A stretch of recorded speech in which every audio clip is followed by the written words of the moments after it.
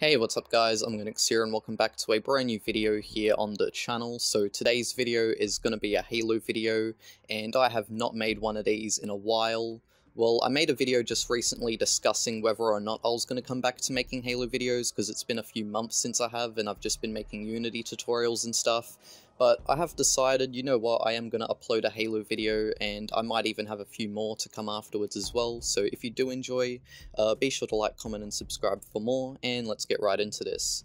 So specifically in today's video, I'm going to be talking about a glitch in the Halo Infinite campaign, which has actually been patched as of Season 2. So this glitch, for those who don't know what I'm talking about, and some of you will probably know what I'm talking about, there was this glitch where you could fly the Pelican in the Halo Infinite campaign, and it's actually been patched. So some of you probably already know that it's been patched, and I mean there was even an article written about it as well which linked to my video, because I was actually wondering, like, how on earth is this video getting so much views, because I think I posted it in like December of last year, something like that, so months ago now. But I noticed maybe a few weeks ago or so that the video was starting to get a lot of traction and a lot of views, and I was sort of just wondering why.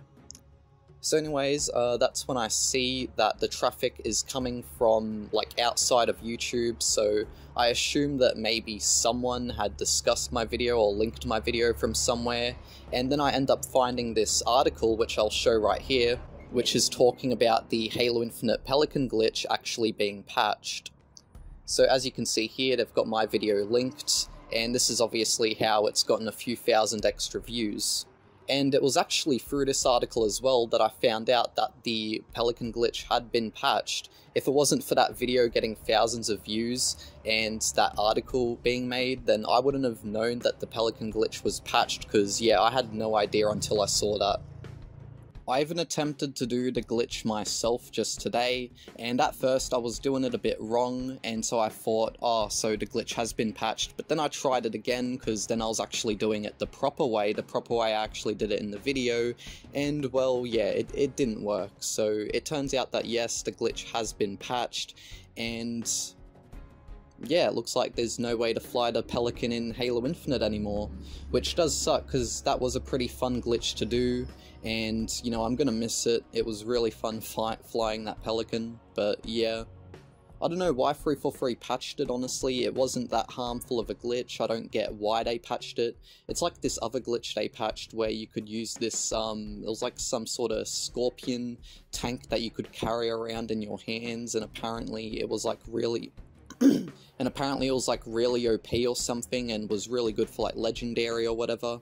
But yeah, now 343 have patched that as well. So they seem to be patching certain things which they don't really need to patch. I mean, I can understand patching an OP glitched weapon which shouldn't even be existing in the first place, but when it comes to patching just a glitch where you can fly the Pelican, I mean, not many people would have known about that. Like, I guess they do have their reasons, and whatever the reason is, it is their decision, so yeah.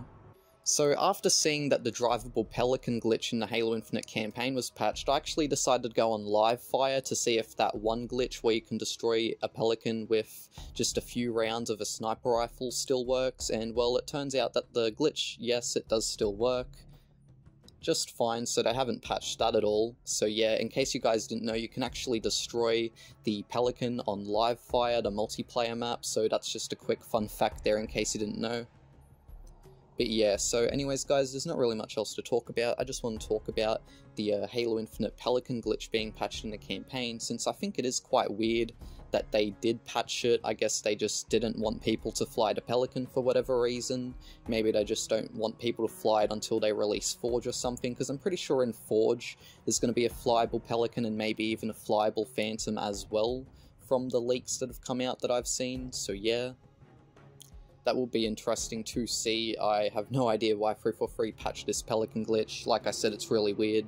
But yeah, also, just before I do end today's video as well, I would just like to say, well, as you can hear right now, there are a lot of cars and trucks driving past, and that's just because of where I'm recording this video at the moment. And yeah, I don't really have the best place to record at the moment, so I'm kind of just recording in this area of the house here, and yeah, you can literally just hear the cars and trucks and stuff drive right past. It's really annoying. So yeah. But anyways, hopefully you all did enjoy and found this video okay. If you do want more like this in the future, be sure to let me know down in the comments below, and I'll see you all next time. Bye bye.